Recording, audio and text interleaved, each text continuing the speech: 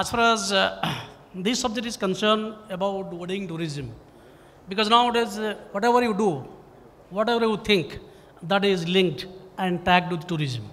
Whatever you think, that is definitely is attached with tourism connotations. There is no doubt to that. And wedding tourism is one, which is invariably known as destination wedding, you may call, or it is even called marriage tourism. So people are looking for new destinations to get married. Etymologically, if you look at what is wedding tourism, it is a destination where people choose another destination for a marriage ceremony to celebrate their marriage. It is definitely not in their own locality, a locality outside their own locality, to solemnize their own marriage, to take a different kind of experiences, to exhibit something and to gain something in that particular destination for a memory. So why people are right now choosing? It was, if I remember rightly, some of my colleagues are here, they must definitely agree with me. When I was there in 2007 in ITV Berlin, for the first time, our Honorable Minister Tourism had unveiled, and we promoted India as a wedding destination for the first time in ITV Berlin, 2007. There was a huge campaign all over the country and the destinations regarding promoting India as a wedding destination. I remember that thing, and just after that, it was also a coincidence. Liz Hurley and Mr. Arun Nair, they came to Rajasthan for their wedding, and after that also, because she was the British actress and so a great model, so it was headlines also in India. After that, there is no looking back. It is a concept definitely to our place, because we are late starter in everything, because this is a very old concept and prevalent in other countries, and most prominent were USA, UK, France, Italy, Mexico, Scandinavian countries. This is very, very common. So also in our Asian countries, Thailand, other places. But as far as India is concerned, Rajasthan is number one, then second is Goa and Kerala. And nowadays it has almost touched almost all the states, and they are packaging their own product to sell wedding tourism as a wedding tourism as a theme. Why this particular concept cropped off? Why? Because if you look into the development of tourism, other things also, because social media played a great role, yes, no doubt. Number two is the disposable income of the people, and also the time. It was very important to play a dominant role in deciding to undertake a travel. And third thing is, the transportations and communications became very easy. And fourth one is the cheaper air flight. It connected to remote places. I was there in so many places within Asia and other countries. I have seen very unique places, not the mainstream cities, other places also. They are very beautiful. People make holidaying for different purposes. As far as the volume of the wedding destination, the wedding tourism is concerned, I'll come to that, the challenges very shortly. Just a little background of that. There is a report that the global wedding tourism destination wedding is around, in 2023 was $30 billion US, which is, they have projected by 2033, it will be around, $253 billion US. You can well imagine how quickly it is growing. Because I was also in 2007, not in 2007, 2011, when I was in Paris, I had gone to attend the Cannes Film Festival. And from Cannes, Monte Carlo is only 45 minutes away from that particular place. When I was traveling along with my family, just started going on a trip, I saw a wedding is taking place. And the bride and bridegroom, they are moving on an elephant. Then it immediately struck to my mind, they must be definitely Indian. Out of curiosity, I went and asked them. And they told, yes, this is a big ceremony is taking place in Monte Carlo. And they are from India. So this is the kind of thing that is happening. Our people going abroad, we have money, a lot of people, and this is the veracity, this is the volume of things. And the latest one is that you must have noticed, it is not a destination wedding, but the wedding that took place a week before. Ambani families.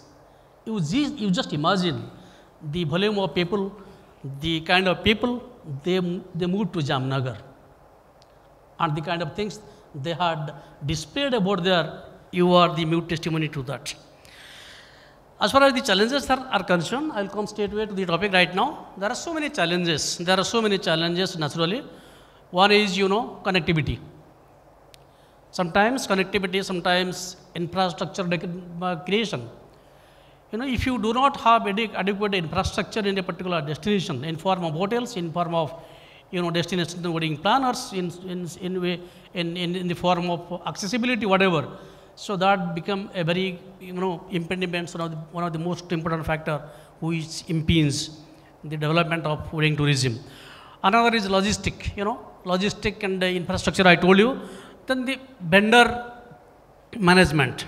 The person who is handling on behalf of the agency to organize the destination wedding has to have that kind of knowledge and expertise to deliver one-to-one in an inclusive manner, everything.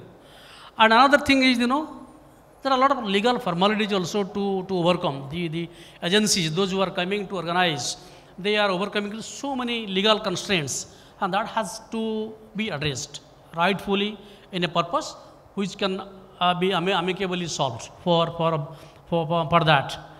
Then another factor is the expectations of the clients. They want to spend money, but they want a very thorough professional delivery of services. So that has to be there. If whatever they are spending, if they are not getting a return on that, so they are not happy, they are not satisfied. So we have to have that kind of knowledge and expertise, the professional agency to be hired so that they can deliver that kind of services. At least then only to make it a successful one. If one is coming to a particular destination, if he is not happy, sometimes he will go in a very bad note, and that will magnify the negative publicity in such a fashion that he will never come, then so many people also, they will never come. So that is the reason why nowadays social media plays a very vital role. We should be very, very careful and very apt in handling those medias. And for that, you have to be very clean, and you have to be very, very professional. You should not give any scope anywhere so that people will come out again and pounce on you. So these are some of the areas which are mostly some of the challenges that I can say. And as far as the solutions is concerned, yes, solutions we have to target our audience. Who are the people? Who are those? People, they may be NRIs, they may be PIOs, they may be NROs. So these are the people to whom we can target, because they are coming frequently to India to celebrate their marriage ceremony. Then another is that infrastructure development I told you. Third one is flight connectivity. We have to have a seamless connectivity, accessibility to all those destinations where we are going to have or promote that particular destination as a wedding destination.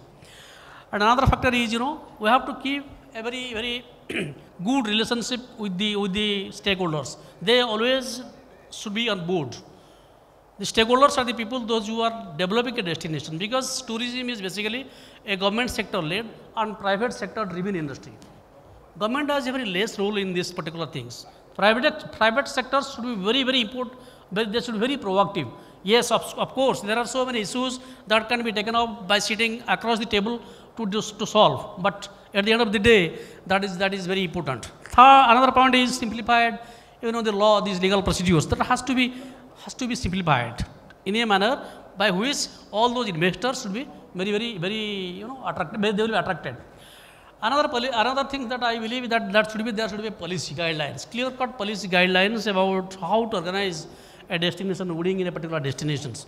So these are some of the key factors, solutions that we can think of, and we can think and we can deliver something. There are agencies, yes. This is a very disorganized sector. Tourism is very, very disorganized in mostly because neither it is in the government, in the state government domain properly, nor in the central government. It is in the concurrent list, everybody knows. So that is the reason why there is no act, though no act as such which can implement or enforce something. But yes, we can definitely project India as a destination for wedding specifically on this topic, as far as this topic is concerned, in this fashion. So I think these are some points of solutions that can be taken care of so that we can see a better future for wedding tourism. जदि आपंक आम भिडी भल लगा तेब आम channel को like share और subscribe करने को जमा भी भूलु नहीं।